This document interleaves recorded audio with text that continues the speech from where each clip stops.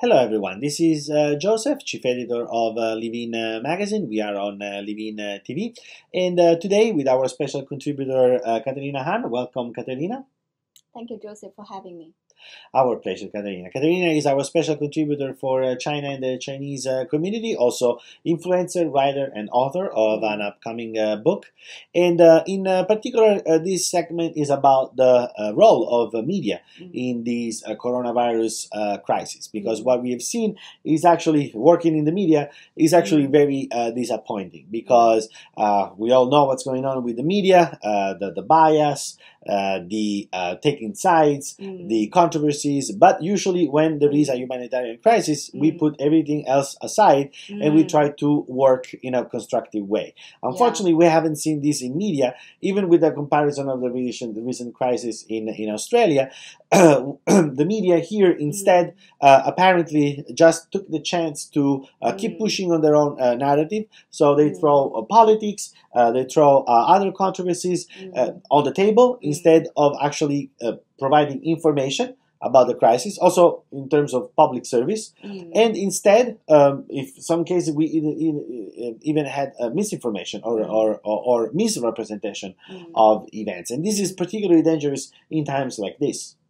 Yeah, I mean, for me, it's kind of obvious to point that U.S. Media, it almost seems like they use this opportunity again as an excuse to talk about the same old their take, their narrative, their view about what's happening in China, in terms of Chinese government or human rights, but those is not really what is really important here. Is really a crisis, public health crisis, also humanitarian crisis.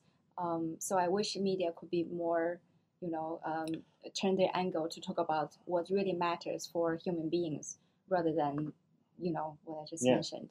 And also the fact that really about the objective fact, about giving an idea of what actually happened or how happened. Instead was more a blaming game, basically trying to point the finger and also not giving the right magnitude of this event. Of course, this is a developing situation. Nothing is set on stone. But just going over the numbers of other health crises, we saw that when it comes to SARS, we had almost 8,500 cases with 800 deaths almost. But compared to other crises like the famous swine flu, where we had almost 1,500,000 people affected cases and almost 290,000 casualties.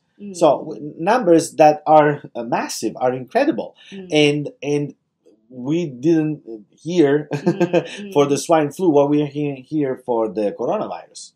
Yeah, from the research we just quickly to prepare for this segment, basically it appears that if you're in the U.S. or in many places outside of China, your risk of catching flu is actually much higher than catching dying of flu. Yeah, catching the coronavirus.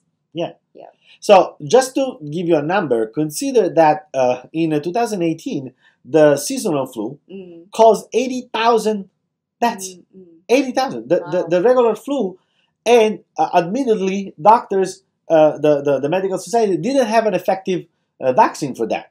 So, but nobody spread pandemia, nobody spread panic, nobody was blaming God knows who because this flu started. And we're talking about already dozens of thousands of victims. So in these times, if media don't play their role, is particularly dangerous. And we wanted to point this out because instead, media can play a very important role in terms also of positive. What about positive? Positive, exactly, in terms of support, in terms of pointing out what kind of supplies China need.